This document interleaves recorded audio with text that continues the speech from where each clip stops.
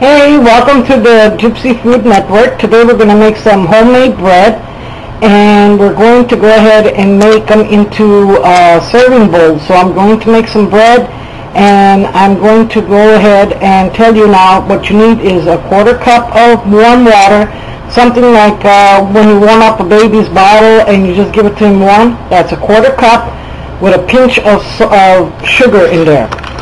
And also you need your dry yeast, and you need 2 tablespoons of that, and we're going to place that inside of the cup, which is 1, and there's your second one. Now you guys all know that yeast is a live organ, and it takes water and sugar to activate it, and we're going to leave it sit there for at least about 15 minutes. Maybe less than that. As soon as it starts bubbling and it starts to come in foam, then I'll get back to you guys and show you what I'm talking about, and then we'll start the recipe. It is a basic recipe, and we will get right back to you. Hey girls, I'm back. I let my yeast rise. I'm going to show it to you. I had it covered, because you have to have it covered, and it's been sitting here for about 5 minutes. That's good for it, guys. And see, all you have to do is just move it around a little bit.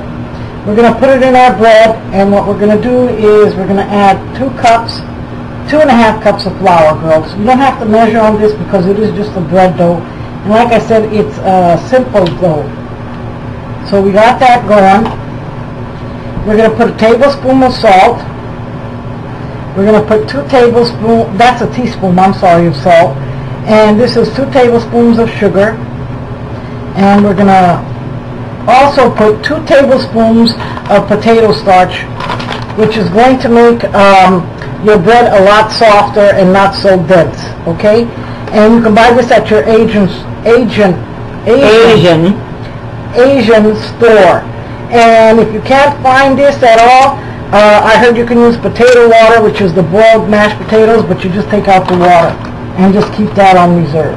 So we're putting 2 tablespoons of this in there, and it looks like cornstarch, but it's potato starch. And you just put that in.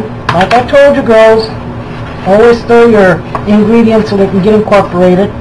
Then what we're going to do is we're going to put our oil, which is a quarter cup. That's also going to make your bread nice and soft, and it's going to taste like store-bought. And you also put in your yeast. Now we got all of that in there. You can let your yeast rise a little more if you'd like. And then you get your water at a little warm. You don't want it cold. Anytime you're making a dough, you don't want cold water in there. And the yeast is also in warm water. You don't want it too hot because you don't want to kill the yeast. So what we're going to do is, I got 3 cups in here, but I'm going to add so much, and then I'll see how much water I need. And then all we're going to do is just mix it up. And just keep pulling your dough from the bottom, and just keep on turning it. If it's too stiff, girls, you can see that it's too stiff. I don't want it that way. What I want is a little bit more water, okay? And then we're going to keep on doing this and get all that incorporated. And I'll show you guys in a second here what it's going to look like, because we're going to let it rise. This kind of bread you need to do in advance, because it does take an hour for it to rise, and then it also takes another hour for the next rising, and then after you shape it and stuff. So it's a pre-process rising thing. Maybe we can get away with 2, but I'll see what we're doing here. And this is the way that I want my batter. This is a wet batter. Sometimes you do it more stiffer, but I want a wet batter. And do this, girls, so that everything is incorporated. And now I'm going to let it rise for an hour. Be sure to put it in a warm place. And let me see how much water I got left. So I used 2 cups of water in this recipe, girls. But if it's too dry, you girls can always put more water, but slowly at a time.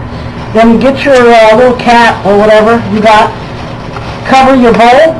Put it in a warm place and let it rise for an hour, and I'll be back and I'll show you what it looks like. Okay girls, we're back, and I wanted to show you this is what the flour looks like after it's rised, I should say. And what I'm going to do is same thing like I did with the pufe, is dump it on the flour, start it from with you, and then when I get to that point where the bread is just right, The less flour you use putting into your dough, the softer your bread comes out and the more nice and fluffy it does. So what I'm going to do is I'm just going to go ahead and start this process, and we'll be right back. Hey girls, I'm back. I'm done doing the frumotinos, and I would say to set for at least about 5 minutes, okay? And what I did was I cleaned my bowl out and I laid a little bit of oil on the bottom, because what we're going to do is leave it rise the second time. And what we're going to do is put the top in the bowl first, and then we're going to flip it over and grease it, and I'll be right back. Okay girls, I'm back, and I put it in and flipped the top first on the bottom, then I turned it around and brought the top back up, and now you can see it's greased. Don't put that much oil inside of your bowl, maybe about a half a tablespoon, or a teaspoon I should say, just enough to get it wet, because you're just going to move it around.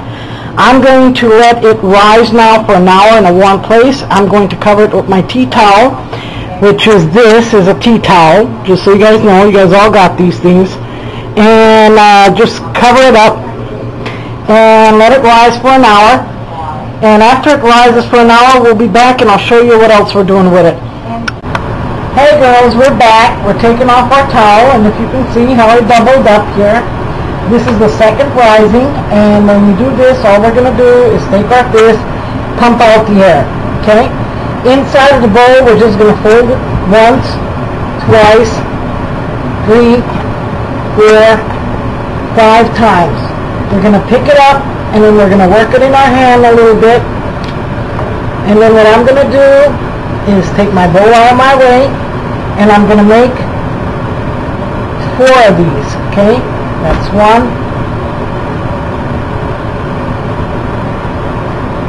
2, and this is our 4.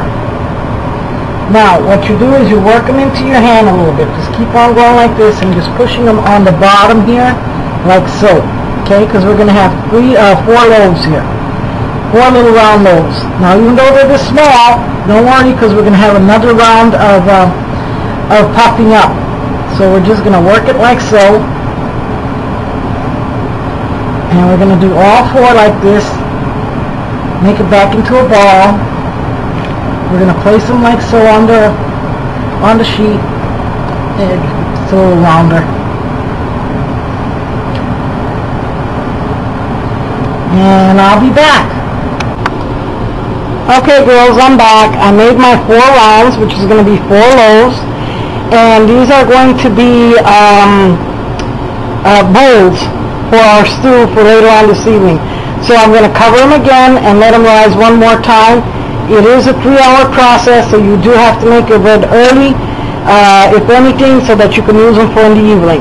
Okay, we'll be right back. Hey guys, I'm back, and we're ready for the unveiling, because we got one more step to go before you pop it in the oven. There we go.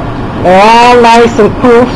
And what I'm going to do is we're going to put some warm water in a bowl, take our brush, and I got some salt in there, so it's salt water, and we're just going to brush the tops with the water, like so, just so that the crust can come a little bit more crispier, and so that it can bake right.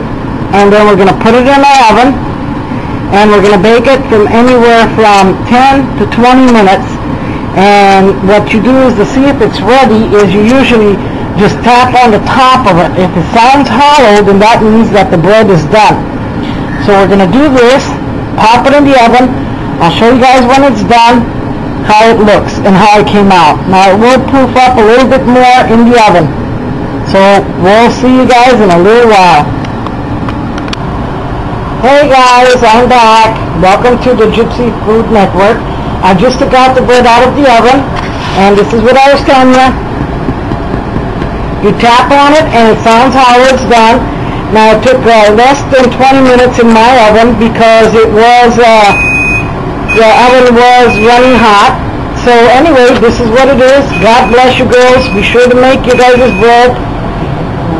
And if you had smell-o-vision, girls, this would be it.